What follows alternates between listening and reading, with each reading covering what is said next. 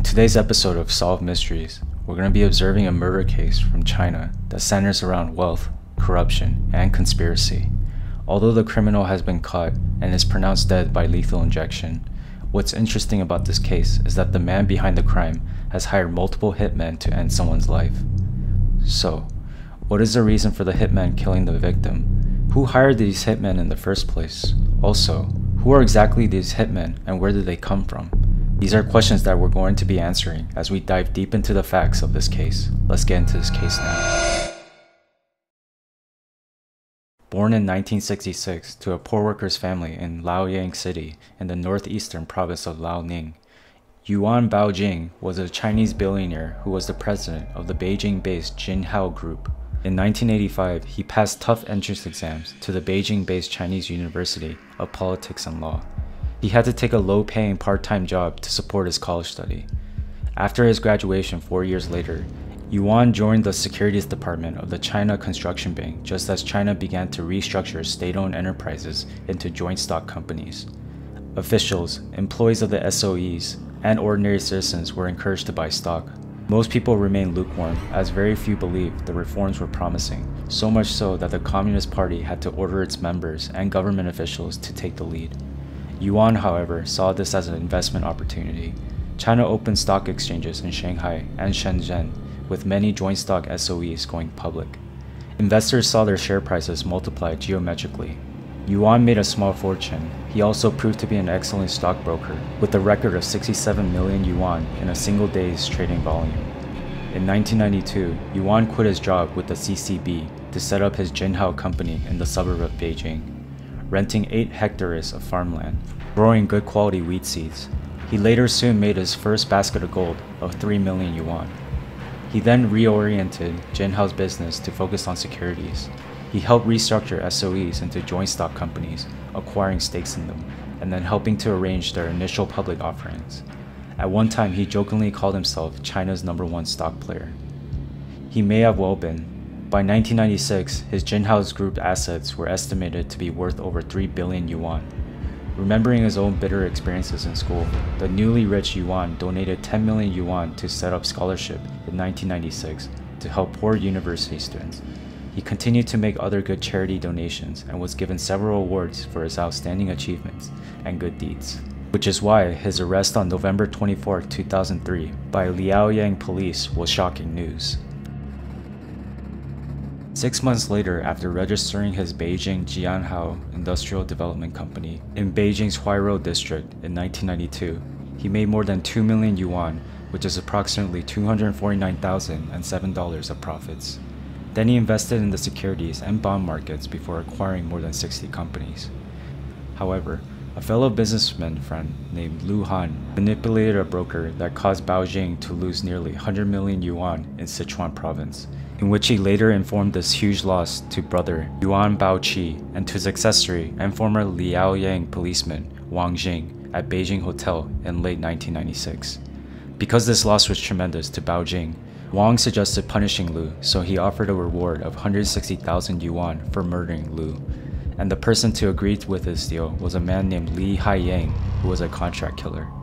In February 1997, Li Haiyang met Lu inside a Sichuan hotel and fired 2 shots at him. Luckily, the bullets missed Lu, and Haiyang immediately fled the scene. However, Li was eventually caught and sentenced to life imprisonment. Starting from 1997, Wang wanted to borrow money from Yuan Baojing, but was immediately turned down, which caused Wang to make a series of threats to Baojing to blow the whistle on his crime of organizing the attempted murder. Yuan Baojing was caught off guard since the failed murder attempt already sparked heavy attention from the media. So in early 2001, his brother Yuan Baoqi suggested killing Wang so that the word wouldn't be revealed to the public. Yuan Baojing agreed and gave him 300,000 yuan to pay the contract killers. Yuan Baoqi found Yuan Baofu and Yuan Baosen, who were both cousins to Baoqi and Baojing. On November 15, 2001, Yuan Baosen and Yuan Baofu stabbed Wang repeatedly, leaving him seriously injured, shortly after Wang left his home. The duo immediately fled the scene, failing to get the task done. The Yuans didn't realize Wang survived the attack, so Baoqi gave Baofu 90,000 yuan. Once Wang recovered from the attack, however, he continued threatening to Yuan Baojing, which led Yuan Baoqi to pay Yuan Baofu another 180,000 yuan to finish the work. On the night of October 4, 2003, Yuan Baofu and Yuan Baosen waited for Wang near midnight when he left the mahjong game shop in Liaoyang. As soon as Wang opened the gate to his apartment building, Baofu and Baosen shot him twice with a hunting rifle, killing him instantly on the streets. Police started an investigation on Wang's murder, and ultimately, search for Wang's killer ended up at the Yuan's family's door and were all arrested. In the subsequent trial, the Yuans appealed the verdict but were turned down, and the case played itself out to its present status. News photos in several Chinese papers show the bespectacled Yuan wearing a white tracksuit and a long white scarf, standing in front of the judge in the Liaoyang City Intermediate People's Court. After the judge announced the final decision, the Beijing Youth Daily quoted Yuan as saying, quote, "I refuse to accept it. I will inform you," end quote. Yuan appeared very agitated as he was escorted out of the court. Yuan was eventually found guilty of the murder in January 2005 and was due to die by a firing squad on October 14, 2005. The date passed and the sentence was not carried out, which sparked rumors that the day before the execution date, his wife transferred ownership of shares worth 49.5 billion yuan to the government. The assets comprised of equities, including a 40% stake in an Indonesian oil company held by Yuan through a Hong Kong firm. This was very strange because in China, conviction rates are consistent at 90% and above, and death sentences meant guaranteed execution.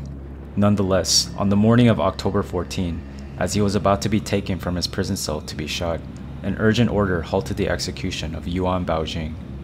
The case at the time was being treated with extraordinary sensitivity by Beijing because 2 days later, Yuan's lawyer notified the Shanghai-based China Business News that Baojing had transferred all of his overseas assets, said to be worth tens of billions of yuan, to his wife the eve of his scheduled execution.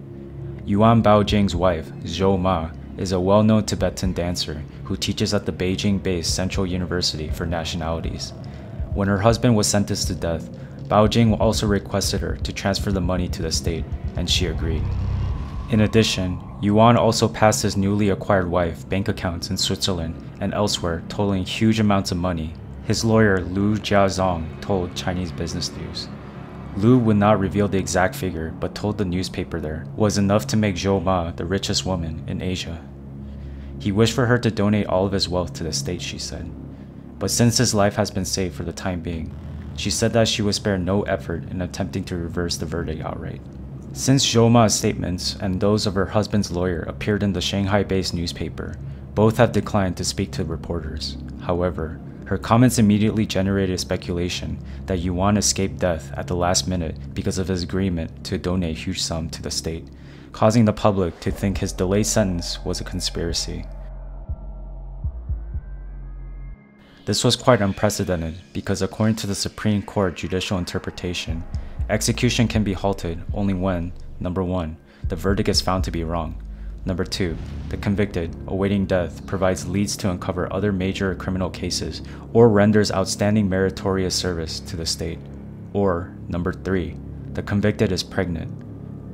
And since the execution has been halted, it must report to a higher court for a new ruling.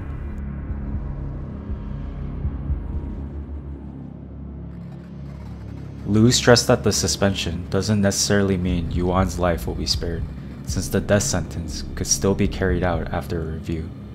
Although the obvious answer is that Yuan's life was spared by the contribution of what is believed to be an enormous amount of money to the state, a law researcher with the Chinese Academy of Social Sciences warned in an interview with the Standard that Beijing must handle the matter carefully or face jeopardizing the country's efforts to build a rule of law.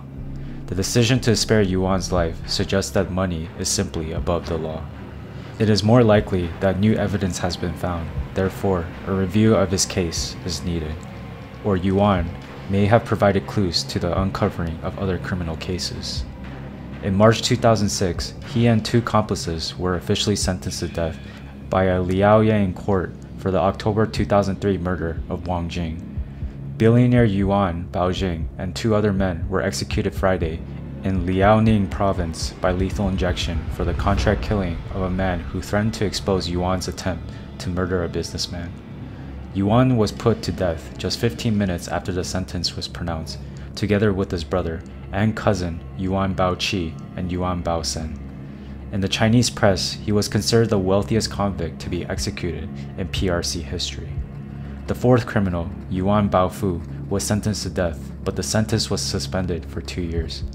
That means the death sentence will be commuted to life imprisonment if he is a model inmate over 2 years. Yuan's wife, Zhou Ma, was not allowed to be present at the execution, so she was seen sobbing in a car outside the execution site and was later received Yuan's ashes from the courts, according to the Beijing Youth Daily. But at the same time, since China has no inheritance tax, she eventually inherited the bulk of Yuan's fortune and has a chance to live a comfortable life with their 4-year-old son. Overall, the criminal case of Yuan Baojing and his family members is quite unusual. We hear so many rumors and myths about hitmen for hire that we sometimes forget that occurrences like this can actually become a reality. Although Yuan Baojing's wife and son are now left without a father, their lives continue on with an immense amount of wealth and prosperity. But the death of Wang Xing has now been brought to justice by the investigation of the Chinese authorities, hence why this case is now solved.